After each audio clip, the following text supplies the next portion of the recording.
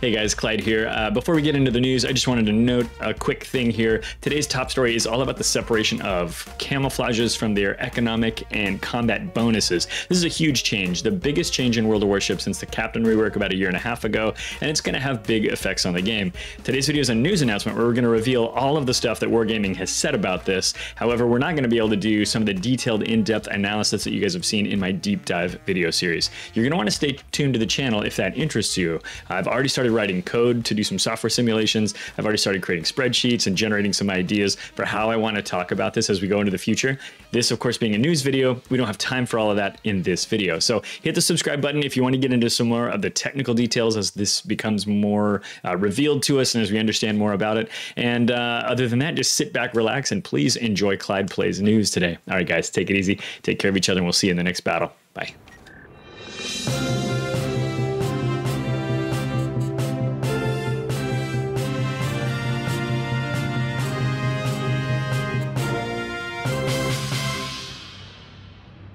Hello everyone, and welcome to Clyde Plays News. My name is Clyde, and our top story today is the economic bonuses being separated from the visual aspects of camouflages, and in some cases I think some signals as well. But before we cover that, let's cover this story really quickly. Now, the trouble I have with this story is they wrote it in such a complicated way that it sounds one way, but it's actually a very different way. So the article here is about changes to the Supership's economy. And this is what it reads. It says, after the release of 0.11.3, initial statistics showed that the rate at which superships earn XP and credits does not correspond to what was originally planned. If you skim over the rest of that paragraph and you read the first bullet point, it says, now supership credit earnings will be on a similar level to tier 10 ships. That sounds like they're increasing the amount of credits you're going to get from superships. However, the opposite is true. If you read the first paragraph carefully, this is what it says. The economy of superships was designed around the assumption that they would mostly be facing tier 9 and tier 10 ships in battle.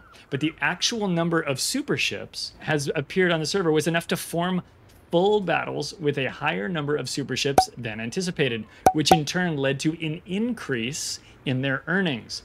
To address this, we've made some changes. So what they're saying is that they expected superships to fight down tier.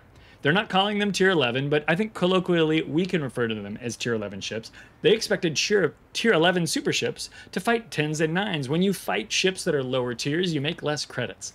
What actually wound up happening is a bunch of us with a bunch of credits went and we bought superships, and then we were fighting other superships. When you fight ships of the same tier, you make more credits than when you fight down tier. And so what they're going to do is adjust this to where superships make even less money. Right, wrong, like it, don't like it, superships are here to take credits away from us and to not help us earn credits. That's not their purpose. Their purpose is to be a lot of fun, but not to be a lot of profitable, okay? Warco says, this is a good thing. Well, it might be. And I think that's fair to think of it as a thing that will help regulate the number of superships we expect to see in battles. I think the idea from Wargaming, and we'll see what happens with the community, is that superships should be a rarer sight. They should be fun to play and hard to fight, right? Hopefully this helps with that, but let's take a look about what they're doing. What it says here is supership credit earnings will be on a similar level to tier 10 ships as originally planned. I think what this means is they're bringing them down a little bit because they gave them a slightly higher number, but expected that they would fight down tier and thus they wouldn't see, they wouldn't see quite so much even tier battle or supership versus supership battle. It says the amount of XP has been reduced. You get 17% more than tier 10 ships. It was formerly 27%. The amount of XP gained by super carriers for dealing damage was reduced. Now it's similar to tier 10 carriers, which will eliminate excessive experience gains by this type of supership. Now, experience is kind of a waste on a supership. There's nothing you can spend it on to level up, right? You can't spend supership experience on anything. The only thing you can do is give them money, give them doubloons to turn that experience into experience that you can use on other ships. So you don't really want experience points on superships anyway. So in my opinion, I don't really care about that. Somebody else might be like, no, I use it, I convert it all the time. And to them I say, that's expensive. more power to you, but I'm not going to convert my Supership XP. It's just too darn expensive to do. The amount of XP and credits earned by super battleships has been increased. Now their income is similar to that of other superships. So remember, they made battleships a little bit more expensive, and I'm inferring from this that previously super battleships also made fewer credits to also make them less common in battles. And they decided to just kind of balance them out, but then bring everybody else down just a little bit. And this is a patch they are pushing out in the next 24 hours from when they released this, which was yesterday. So this was such a big deal to them that they're like, oh my gosh, we've got to change this right now. Now, luckily for them, these are all just configurable parameters that they can change on the back end and then send those super ships back out into the world without making a bunch of big changes. We've had a lot of conversation over here. TJ says, fun, fun. I'm not saying super ships are supposed to be fun to play against, but they are supposed to be fun for you to play. And that the price you're paying for that is you're going to spend a lot of credits. Now, whether or not we like super ships, again, I think that's a separate discussion. They are making waves. They are changing a lot of the way we perceive the tiers that have been in the game for about 7 years. And so it's changing our perception of what it means to be a tier 9 or a tier 10 ship, right? It's a change. In 6 months' time, we'll know what we really think of super ships. But for now, you know, it's just a big change. And of course, I don't like change. And I don't think a lot of people do. Warco says, super ships should cost enough to discourage the repeated play, in my opinion. They've flooded the matchmaking, and that's not good, especially for tier 9s. I agree. And I think that's what World of Warships is seeing. That's what Wargaming is seeing. Those are the changes that they're making. They're going, oh my gosh, you know, there's so many super ships out there that they're earning extra credits. Let's go ahead and adjust that so they don't earn so much. And in turn, I think that's expected to reduce the number of super ships that we see in each battle. I honestly think that even if they had done nothing, you give it another 2 weeks and you'd see the usage of those ships come down. I don't see nearly as many super ships in battles this week as I did the day they came out. And so I think we're seeing some of that already, but this is a further adjustment. We're going to go back to our main story now. Now, this is our main story, separating the economic bonuses from visual customizations. Wargaming, the official streams, the dev blog, everything has been talking about this for a little while now, and now it's getting closer. Okay, I'm going to skip some of this front matter, but basically what they're doing is they're taking right now in the game, and for 7 years, camouflages have been made up of 2 parts. They've been made up of pixels and pictures, and they've been made up of bonuses. And what they're going to do is they're going to separate the pixels away from the pictures, or away from the bonuses, so that you can choose whatever visualization you want and whatever bonus you want. And while they're at it, they're going to adjust what bonuses are available, and they're going to change a bunch of stuff about the math.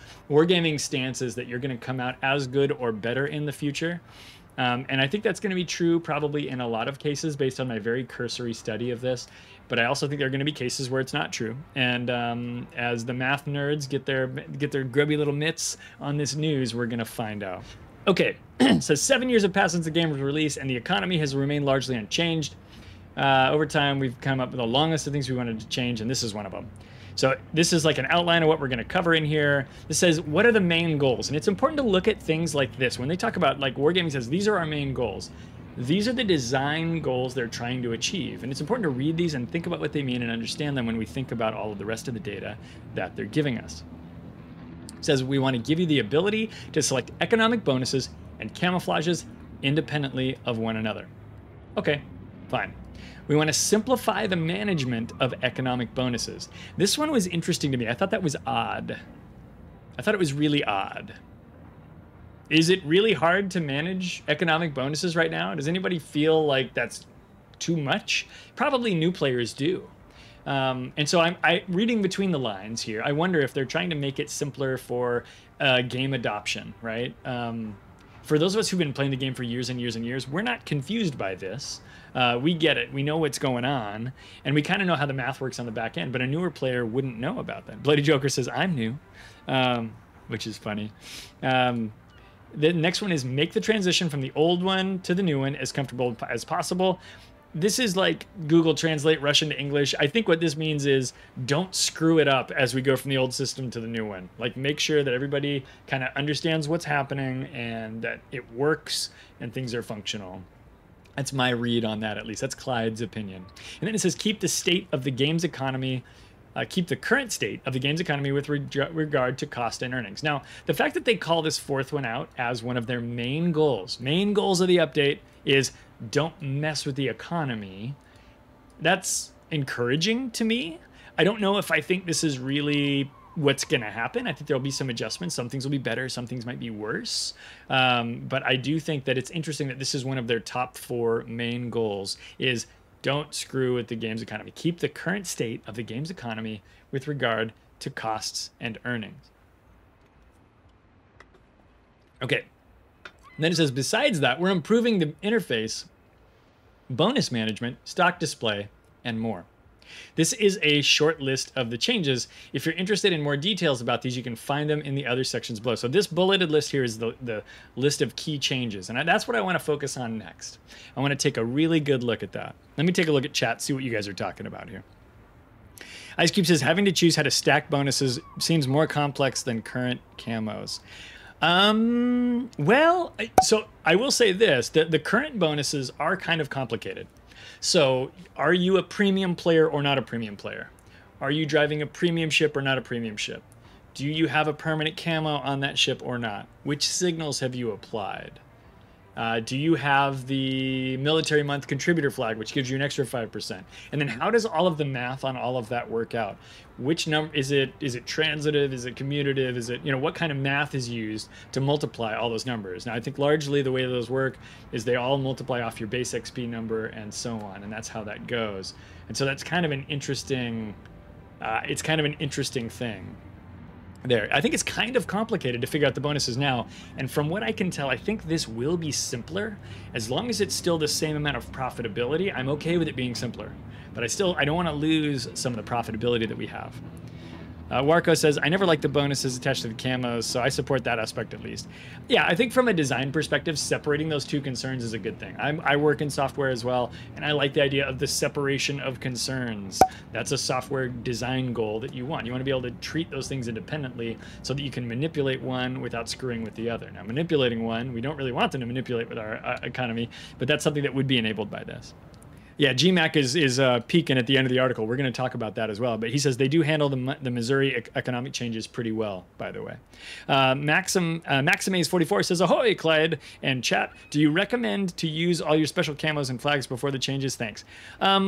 No, I don't think so. I don't think you need to go burn through everything right now. I actually think what's going to happen is they're going to take the things you have now and they're going to convert them pretty well to you. So I wouldn't necessarily go burning all through that. Forrester says, can we get a YouTube video about the game economy? Maybe. I've got some partial economy videos up there right now. We've got the video about the Research Bureau dives into the economy pretty heavily. And so if you're interested in learning a little bit about the economy, you can check out the Research Bureau video. There it is right there. Forrester winks. That's true. We are going to probably wind up putting this on YouTube as well. So if you're watching this on YouTube, hello, say hi to YouTube, everybody. This is happening, of course, live on Twitch. So let's take a look at this list of key changes here real quick. It says here, economic bonuses from camouflages and signals become separate entities. Choosing a camouflage only affects visuals. So what that means is you're going to be able to apply a bonus and you're going to be able to apply a camouflage. By the way, we're going to look at this picture here at the top, this guy, in excruciating detail here in just a moment. I want to go through this bulleted list first. So again, bullet 1, we're going to separate the pictures from the bonuses. Got it. Thanks, boss. Bonus to XP does not affect free XP and commander XP. At the same time, however, all bonuses are increased accordingly. When I read this bullet first, I was alarmed. Bonus to XP does not affect free XP and commander XP. One of the best ways to get a lot of commander XP and free XP right now is to take and to use, I think it's called the law of squares, where you take, if you have like a 200% bonus for base XP or for XP and a 200% bonus for commanders, and you put those together, that works really well. If you take 200 times 200, it's about areas. Anyway, it doesn't matter. There's a bunch of math involved, but the idea that we can use a buff to our XP to increase our free XP and our commander XP is a really critical thing. That's why people can put all the signals and a really good camo on and get like 30,000 commander XP right now, because those numbers affect each other. Now, what they're saying is this isn't going to happen anymore. But they say that we're going to increase all of the bonuses accordingly. Now, if that's true, that's pretty cool.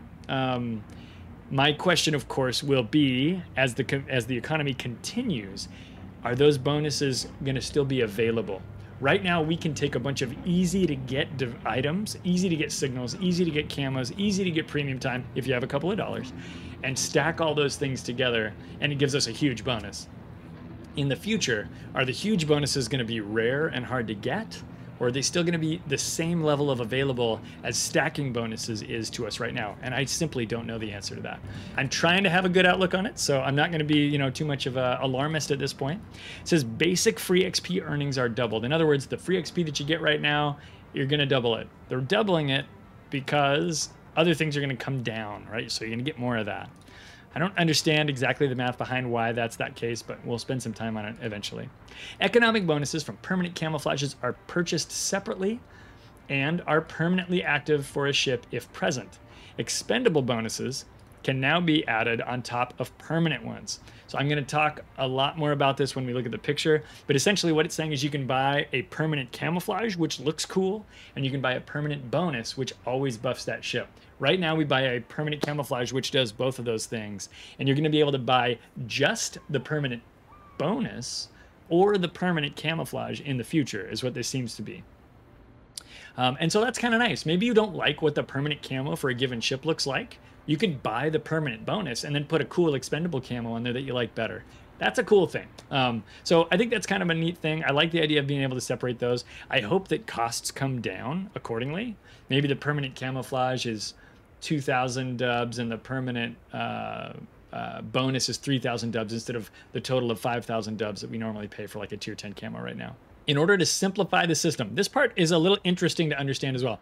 In order to simplify the system, only one economic bonus per resource, credits, free XP, commander XP, or XP, can be used as a time. 4 bonuses in total. If you look at this picture, we have one for credits, one for XP.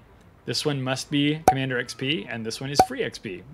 You can put one card, if you will, in each one of those slots. But you can't put a bunch of cards up there. You can't put like 10 items that are all about regular XP. Instead of lowering the service cost, permanent camouflages give a credit bonus that makes it so the average income is either unchanged or increased. Let's talk about this a little bit.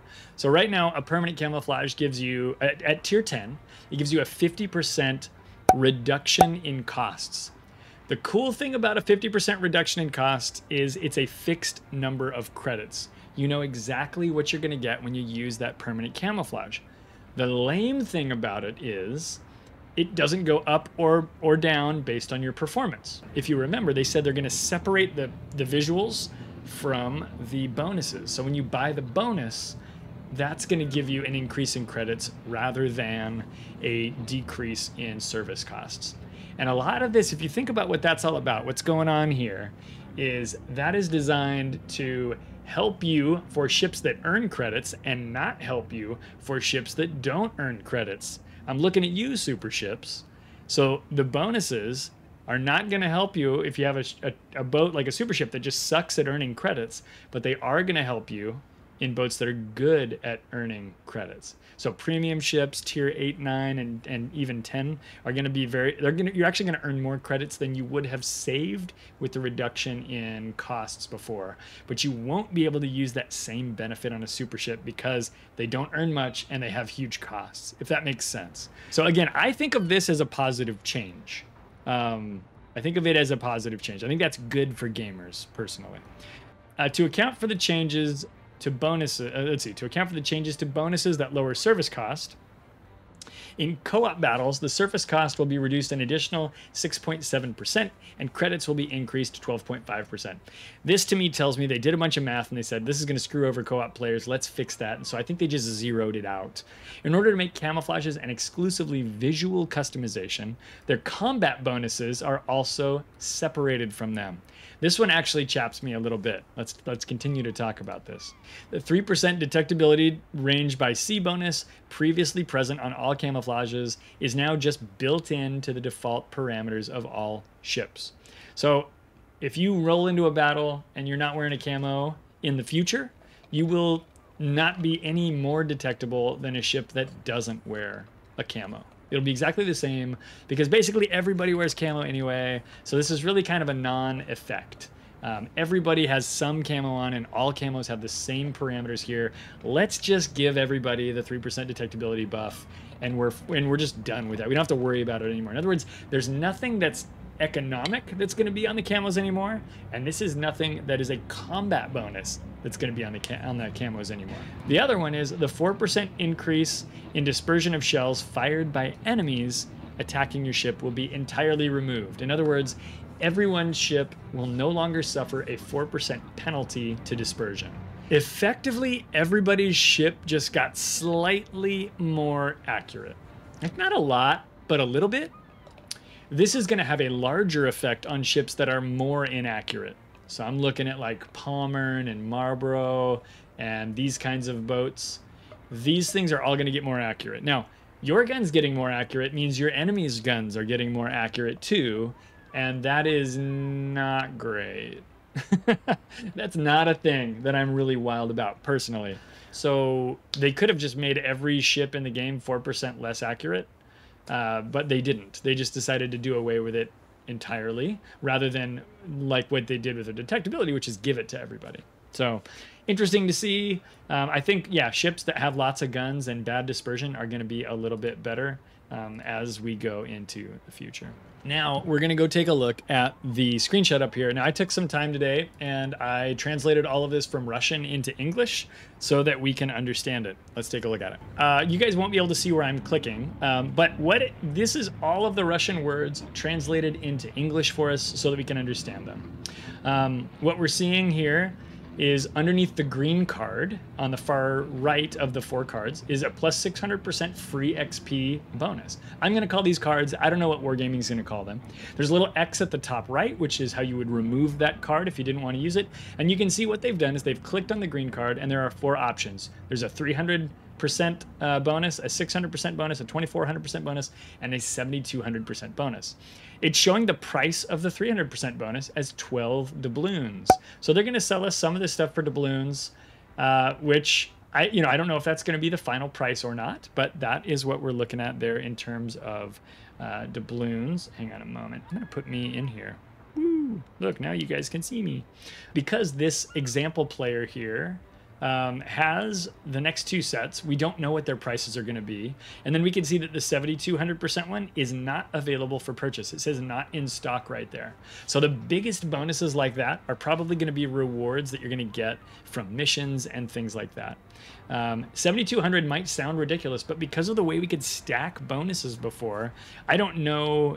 I haven't done the math, but I don't know that numbers up in the hundreds or thousands of percent were necessarily uncommon with our current builds. Somebody who's done more World of Warships math here than me would probably be able to speak to that a little bit better. We can see the middle card there, the empty one, where it says Set Commander Experience Bonus. That's what that text at the bottom says. You can click on that card and you can select from your stores of bonuses which your commander experience bonus is, and it'll populate that with a little card, right? Just like the green card, the silver card, and the blue card that are there.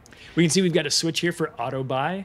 This says auto buy is off in Russian, and if you flip that switch, it'll automatically replenish your bonuses just like it does right now with signals or camouflages if you have the auto buy setting turned to on. Some of those purchases, as we've learned over here, are in doubloons, right? We're seeing that 12 doubloon purchase. So you're going to want to use that switch carefully.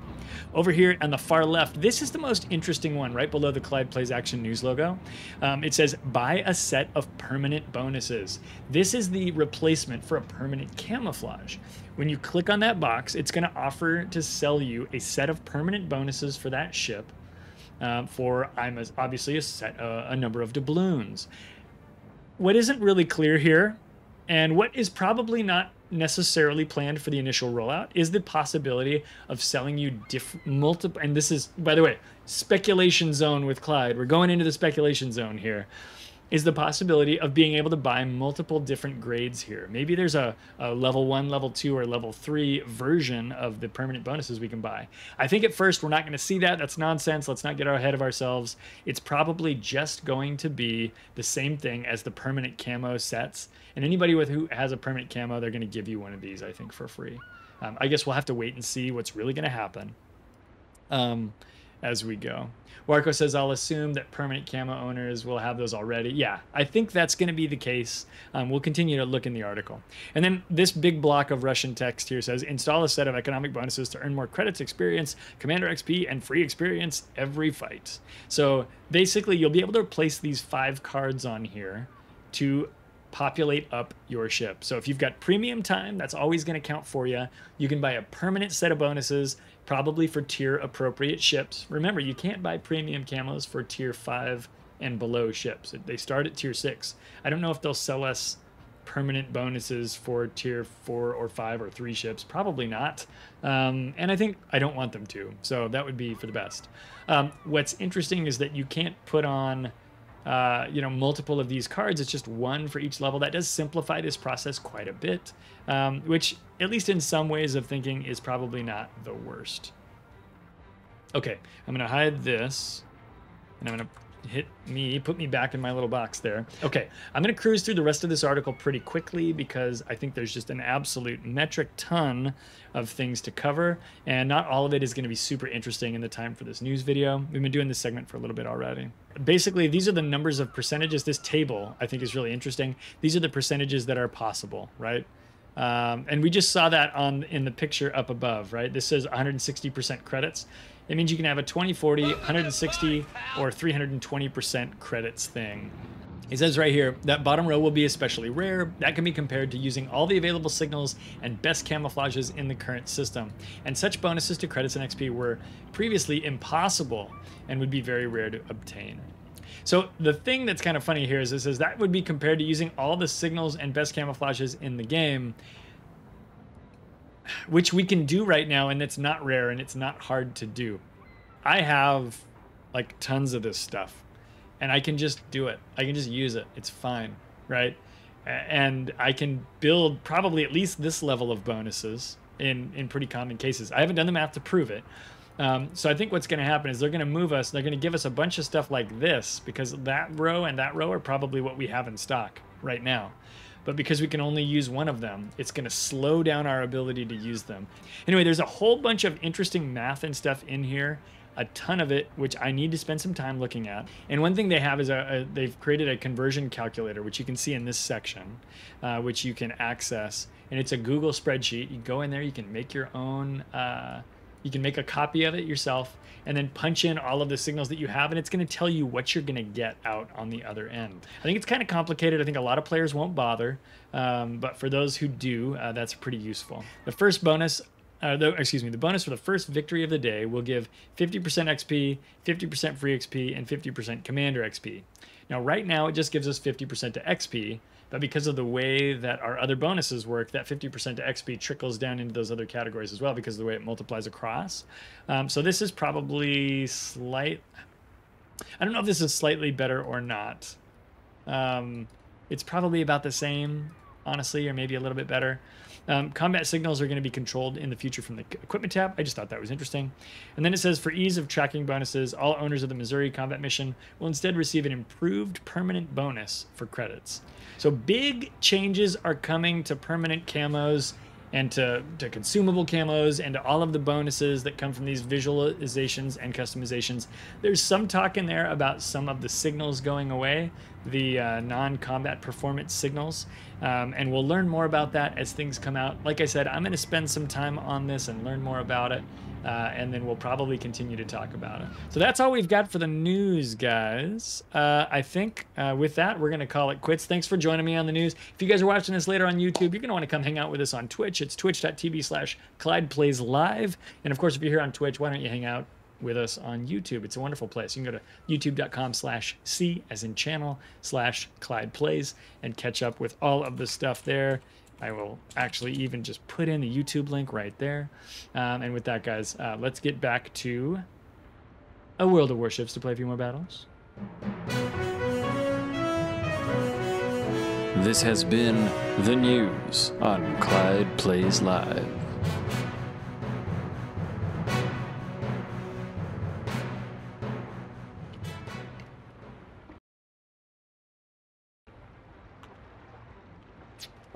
Oh, we'll play some boats, Div. We've been playing poorly, though. Very poorly.